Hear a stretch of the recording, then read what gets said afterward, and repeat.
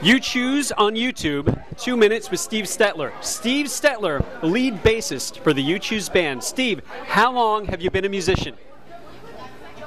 Since I was 16, I started playing the guitar, and now I'm 32, so about 16 years. Who is your favorite artist of all time? Well, that's a tricky answer. It really depends upon what particular music I'm listening to. I mean, I'm a huge Rush fan, big Metallica fan. Back in the day, I even started playing the bass because of Cliff Burton of Metallica. Got really big into Geddy Lee.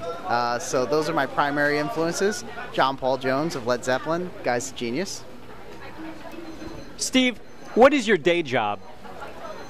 I am an integration architect for API Systems in Denville, New Jersey.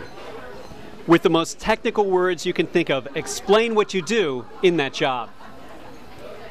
Well, I architect and engineer virtualization solutions, hosted applications, and virtual desktop as a service specifically. Finally, Steve, what's the most difficult song you have ever played bass on? Well, the great thing about the bass is nobody really remembers the part per se, so it's as difficult as I want to make it.